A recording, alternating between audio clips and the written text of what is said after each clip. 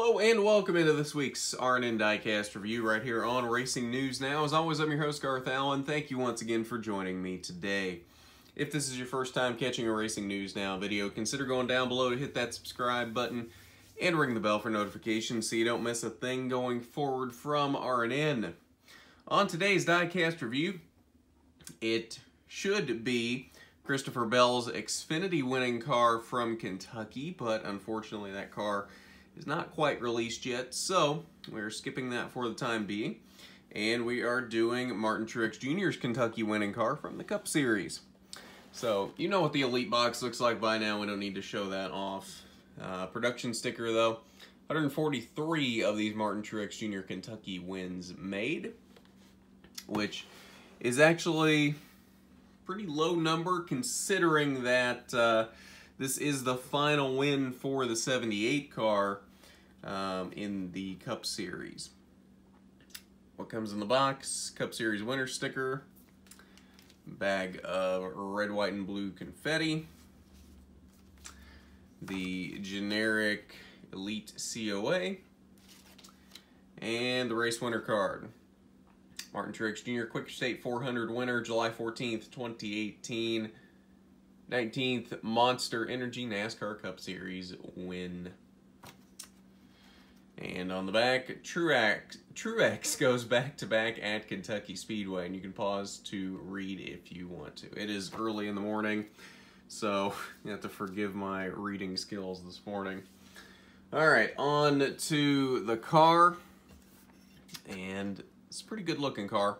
I like the paint scheme. I do like this auto owner's paint scheme, and it's my first Truex diecast, so I guess if I'm gonna pick a first Truex diecast to have, this is probably a good one. His final win with Furniture Row before they ceased existence as an organization.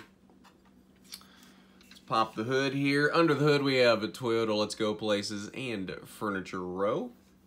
Take a look at the engine detail on the Elites. Real nice flat blue paint here, and it's like a two-tone blue, because you see here you get a lighter blue at the bottom turning to a darker blue here on the top of the car. Really nice here with the flat finish. I really like that. On the nose, Toyota Camry, a few pieces of tape, Furniture Row Racing, 78. On the hood, auto owner's insurance and the big A. Little bit of confetti down through here, not much, but a little bit. Monster Energy banner across the windshield, 78 on the roof. Roof flaps do function. That one doesn't want to come out much, but it does function nonetheless. Denver mattress along the back of the roof, Truex Jr. on the back window, DIN number 57. Deck lid, a few different auto owners branches apparently, I'm guessing. Under the deck lid, take a look at the fuel cell detail. Along the driver's side, Sunoco, Cup logo, Furniture Row, Denver mattress, NASCAR race car. Furniture Row Racing obviously did not participate in the contingency sponsors. Cloth window net as usual, Truex along the name rail, 4 winner stickers, sponsors down the B post, Bass Pro Shops in front of the rear tire, auto owner's insurance, 5-hour energy behind the rear tire, although it is partially gone, as this is I believe this is the only damage on this car. From the burnout, as you can see here, the tire is a little chewed up, the left rear tire. And then, of course, the fender's gone here, as that did get taken away by the burnout. On the back bumper, fast, friendly, local, autoowners.com, Toyota 78 Camry, and XSE. And down the other side, you can see the full 5-hour energy logo on this side.